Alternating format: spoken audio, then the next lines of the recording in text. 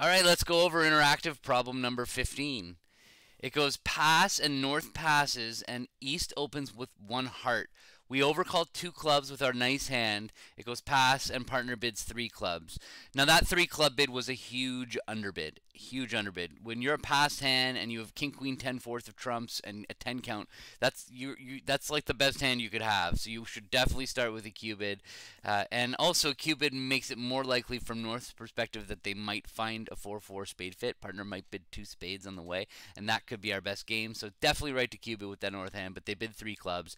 East bids three spades, and now South has a weird hand because you'd really like to try to get to 3-no trump, and on this hand, 3-no trump would be much easier than five clubs. We just have nine top tricks and very possibly could build a 10th. So we'd like to get to 3-no trump, but the problem is that neither one of us has both majors stopped, and so it's going to be very difficult. If South could gamble 3-no trump with a singleton spade, but they don't know they have a spade stopper. So you chose to bid five clubs with the South hand, and you get the two of hearts lead, and now it's time to think about how to play the hand.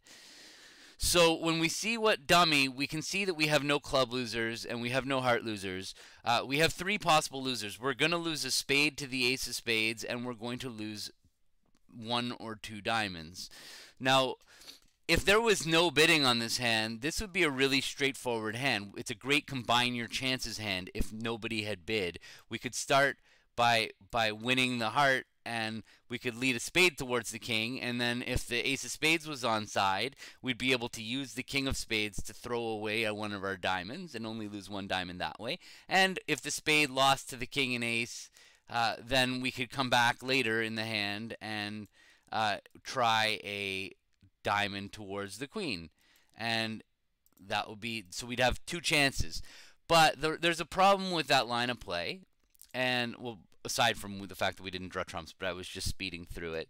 The problem is that we know from the bidding that that's not going to work, that the ace of spades is surely offside. Like, we have 10 opposite, what do we have, 16. So we have 26 points, and our right-hand opponent has opened a heart and bid to three spades.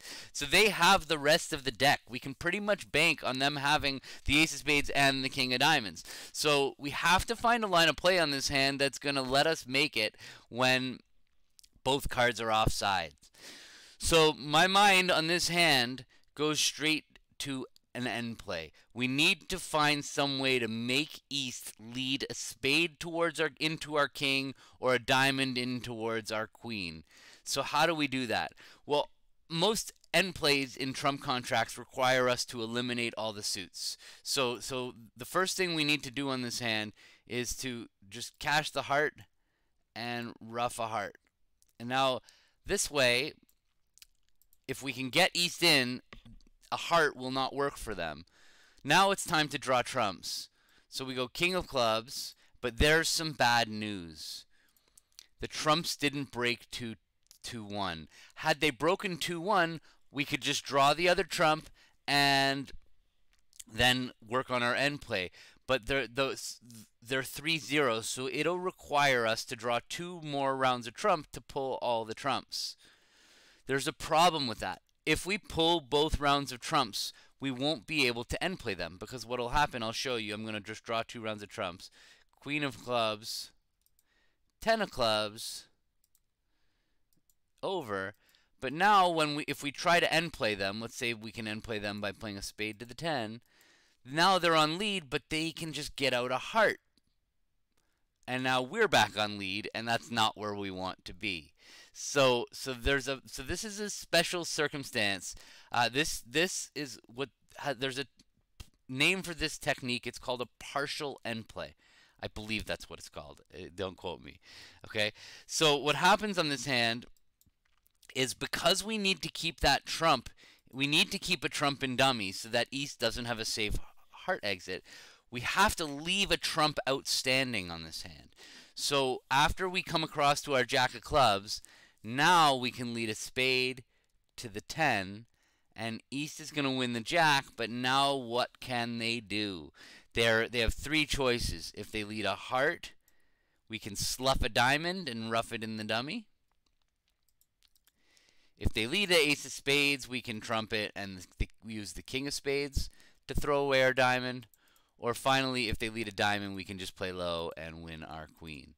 So this is a great partial end play. So let me show you all four hands. I'm going to jump back and show all cards and do it one more time.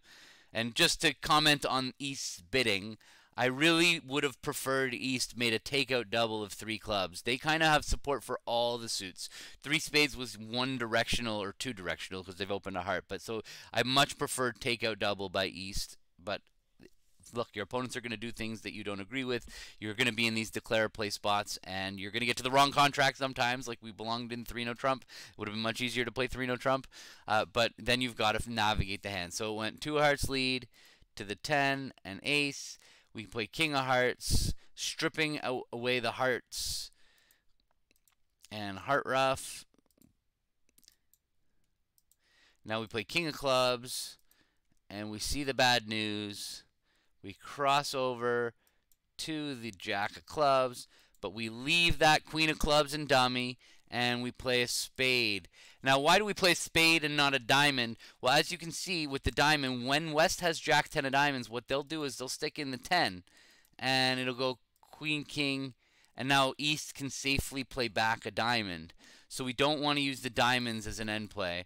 We really want to play a spade, which now the spade would also cause a problem if West had the queen jack of spades. They could stick in the queen of spades, but if you listen to the bidding, that is not going to be the case. The East definitely has ace honor 4th of spades. So it goes spade to the 10 and jack, and now you can see that East has 3 losing options. They could lead from their diamond king, they could try the ace of spades, or the queen of hearts to give you a ruff and ace luff. And there you go.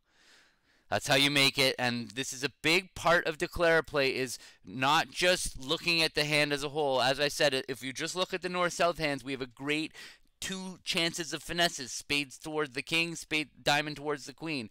But the bidding told us that that was not the right line of play. So step 1 is processing the bidding. Step 2 is imagining how you might end play them, and the necessary steps for an end play are just typically to eliminate the suits that their safe exits are. And hearts, as if we kept our hearts, if we tried this too early, like if we did this whole thing, oops, they didn't play 3. If we just played a club and then club and then tried the spade, you can see they can, what happens is now hearts are safe exits. So that was a necessary component, is eliminating the hearts on our way. All right, I hope you enjoyed this problem, and see you guys soon.